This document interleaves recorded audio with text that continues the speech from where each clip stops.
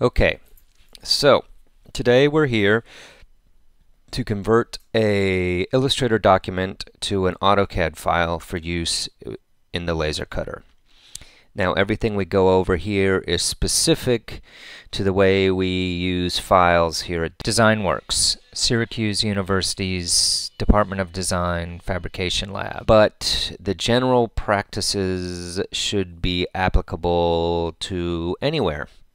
You would just want to talk to your operator and make sure some of the specifics in terms of color or line weight match the settings that the driver for the laser cutter that you're using uses. But aside from that, it should all be pretty similar. Okay, so here I have my fabulous poster for shop monitors. I'm all ready to, it's all laid out and I'm ready to laser cut it. But there are a few things that we need to do first. One of which is put it on a template, but we'll talk about that in a minute. I have to do some other things to get the file ready. First, the laser cutter will only does lines, and in this drawing, if we select something here, we can see over here that there's a black fill and a white stroke on all of these objects, except the text is all black. What's going to happen if we try to send this to the printer or the laser cutter now is that it's going to cut everything twice, because when you export it out, the fill and the stroke come in as separate lines. So there'll be two lines, which means it'll cut it twice, which is not good. So the first thing we need to do is change that. So what I'm going to do is I'm going to select all.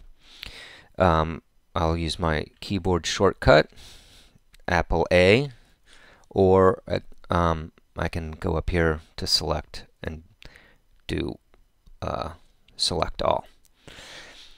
Then I'm going to come over here and I'm going to make sure my fill color is selected by clicking on it, and I'm going to hit nothing. So even if your fill color is white, you run into that same problem, so you need to make sure it has a little red line through it so that it has no fill. Next, I'll click on my stroke box here, and I'm just going to do black. So I will click out and unselect everything, and this is what I want my file to look like, where everything is just an outline. So now if we click on this anything, we'll see that there's just a stroke.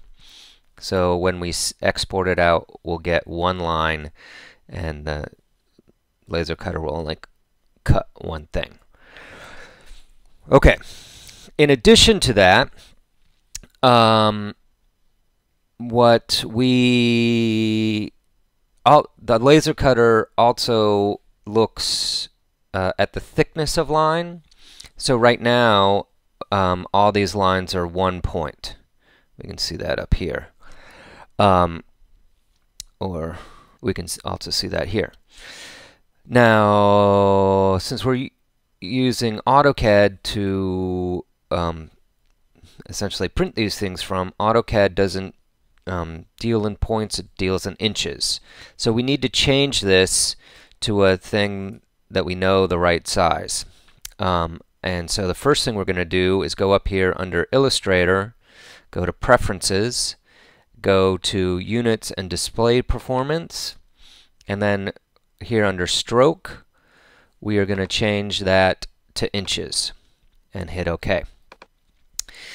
So now up here, instead of seeing 1 point, we see 0.0139 inches. Oh, except for I only had the one thing selected. So again, I want to select all. Click in that stroke box up there. 0.001. Actually, we'll do 001. 3 zeros and a 1. And then hit enter. Okay, so 3 zeros and a 1. Unselect. And so now everything in my drawing is just an outline and has a stroke weight of 0.0001. Okay, so we're almost ready to convert this. But there's one last step that we have to do. This text is still text, and AutoCAD doesn't like that. I mean, it's not entirely true, but you're relying on us having the font on our system, and you can't rely on that. So what we need to do is we want to select all the text. So if we go up here under Select, Object, Text Objects, click that, that will select all the text. And now what we want to do is we want to convert that text to outline. So we go down here and go Create Outlines and hit that. When that's done, it's changed our text from text that can be, the point size can be changed, and the leading and stuff, to lines. So as if we had just drawn all this text by ourselves, which means that AutoCAD will just see it as lines and not as text, so we don't have to have the font installed on our system, but it also means you lose some editing capabilities. So you want to make sure you do that last, so you can still edit your text. Okay, one last thing we want to do before we send this, put it on the template and send it to AutoCAD, is we want to ungroup as much as we can. A lot of these things are grouped, and when we bring groups into AutoCAD, it can do some strange things. So I've again selected everything with my Apple A, or I could go again select all. I'm going to go to Objects, Ungroup, and we want to do this several times because there's a lot of little groups in there, and I want to make sure that I can drill down. I can also use the keyboard shortcut Shift Apple G, select all, just to double check everything. It is no fill, is a black stroke, although the color isn't that important, but black is probably easiest.